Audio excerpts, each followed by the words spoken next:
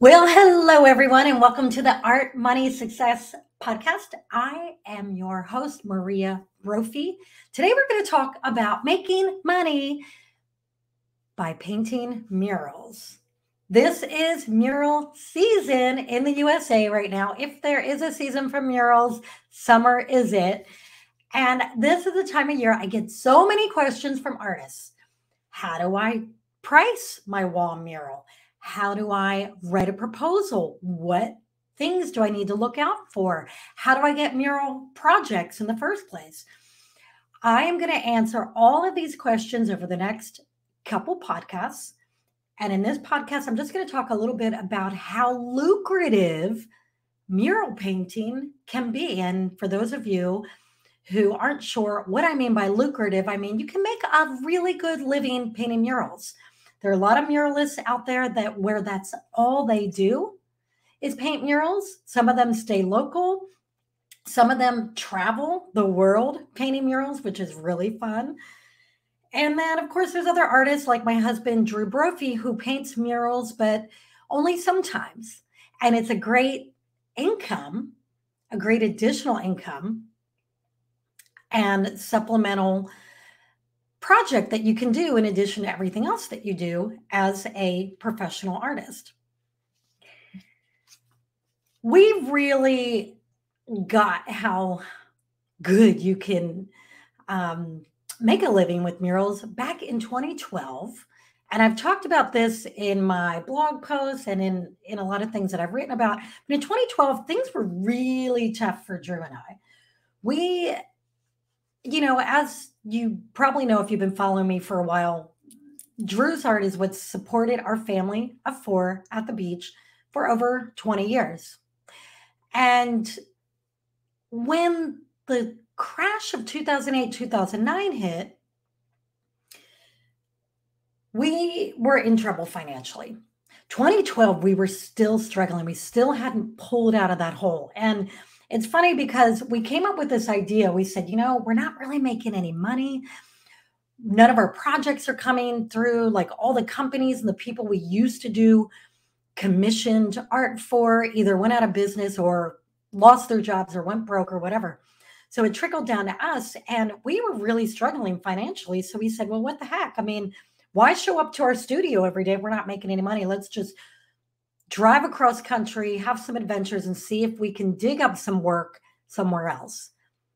And boy, did that work. So we drove across country. We had a great time. We took our two kids at the time with us. And when we got to Myrtle Beach, South Carolina, which is where Drew grew up, we got hired to paint this giant wall. I think it was 62 feet long, 15 feet high, outside this place called Lulu's Cafe.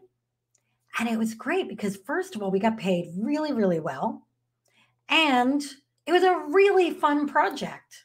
It was also really, really hot because if you've ever been outside in Myrtle Beach in August, yeah, it was pretty hot, but it was great. And while we were there, other people, other business owners driving by and seeing the mural project that we were doing said, oh, well, I have a business. I'd like you to paint a mural for me too.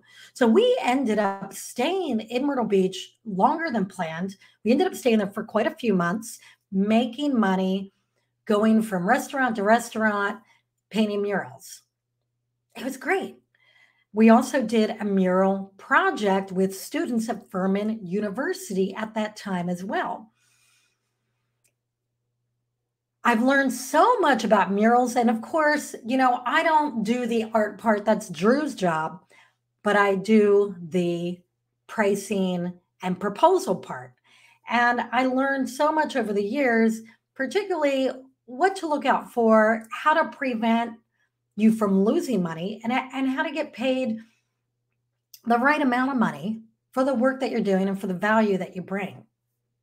So I'm going to be talking about that stuff over the next few podcasts. And I also want to let you know that I have this mural proposal template that I created a few years ago that has helped so many artists figure out how to price their murals, and I have a complete template for a professional proposal that you can use to present to your clients.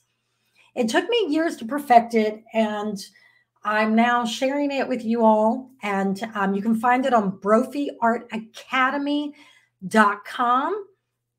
And I'll also put a link to it in the notes, in the description, the show notes of this podcast.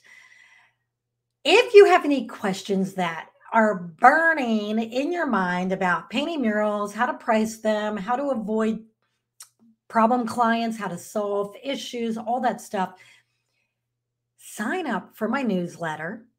Link is in the notes. And once you sign up and you get that first email from me, you can hit reply and say, hey, Maria, I have a question that you can answer in your podcast right now for me. And I will answer that. That's really what I love to do, is just to answer people's questions rather than throw stuff out there. So stay tuned for my next podcast on on the business of murals, pricing, proposing, and how to get mural projects. All right. Thank you all. Have an awesome day. Bye.